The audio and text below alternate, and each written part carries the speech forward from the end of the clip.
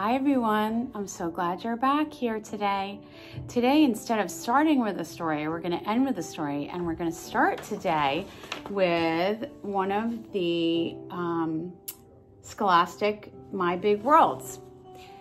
Sometimes you see these in school, but we're going to look at one today, and this is called My Big World with Clifford. What should he wear? It's raining, it's pouring. Is this boy dressed for rainy weather? What do you think? I don't know. Lately, it's been very strange around here. We haven't had a lot of sun, and it's been raining, and then cloudy, and then really, really hot, and then really, really cold.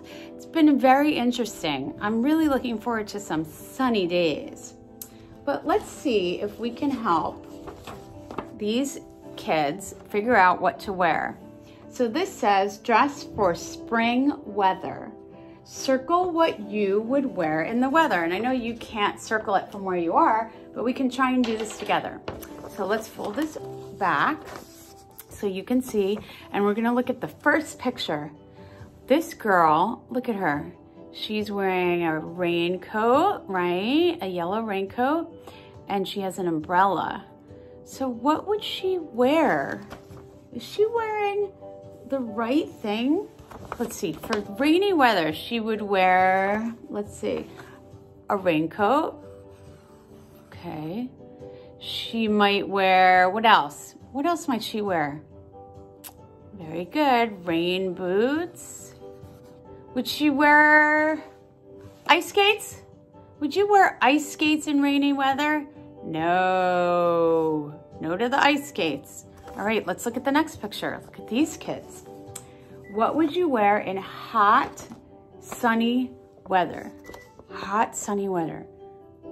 Could you wear a baseball cap? I think so. I think that's a good thing to do, to cover your eyes, yeah, and your face from the sun. It's a good idea. Would you wear a t-shirt maybe? Yeah, I think a t-shirt is a good thing to wear in hot weather. T-shirt, good. What about a heavy winter parka? Would you wear a heavy winter parka in hot sunny weather? No, you would be too hot, too hot. Okay, let's look at this one. This little girl has a pinwheel. That's called a pinwheel. And when you take that out into the wind, it blows all around.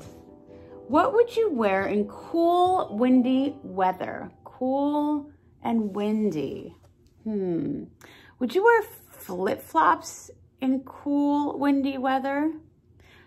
Maybe. It depends how cool. If it was maybe 70 degrees, you might wear flip-flops. So maybe. So we'll just underline it as a maybe. Cool, windy. Would you wear a sweater? What do you think? Definitely sweater, definitely. Cool and windy. Well, if it was cool, like 30 degrees, you might wear these. What's that? Snow boots?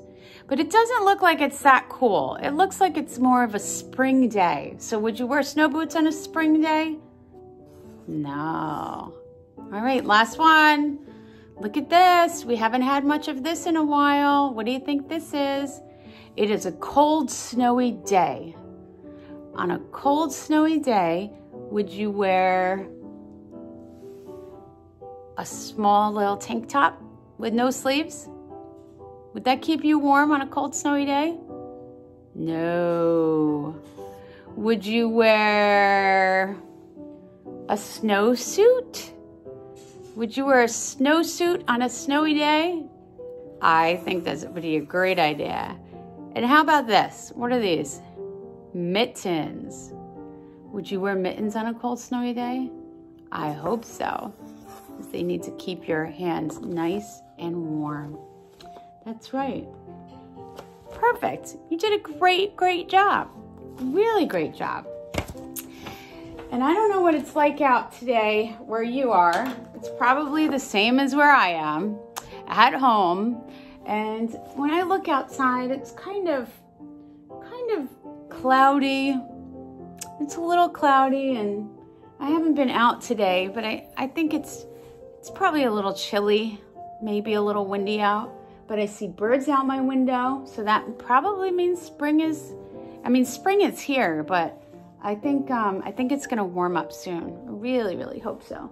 The trees are blooming, beautiful flowers. So I think we're gonna be wearing t-shirts and flip-flops and sweaters very, very soon. I think we're gonna be able to get rid of all our cold winter clothes soon if you haven't already. Now this book is called It's the First Day of School with Charlie Brown. Now I know it is nowhere near the first day of our school, but I still think this is a fun book to read. So let's give it a read, okay? 4 weeks and counting. School starts in 4 weeks. Details at 11. 3 weeks and counting. School starts in 3 weeks. I have my clothes all laid out. I even have my lunch made. Okay, now do you think he made his lunch a little early? I think he should make it the day before, maybe 2 days before, but not 3 weeks before. Now I'm going out to stand by the bus stop. What are you going to do out there? Cry. So Charlie Brown's very excited to go to school, and his friend's not so excited to go to school. I hope you are always excited to go to school. 2 weeks and counting. Yes, sir. We'd like to buy some school supplies. Things like paper and pencils. And lots of erasers. 1 week and counting. Hey, big brother, wake up. What should I do next week if the teacher asks me something and I don't know the answer?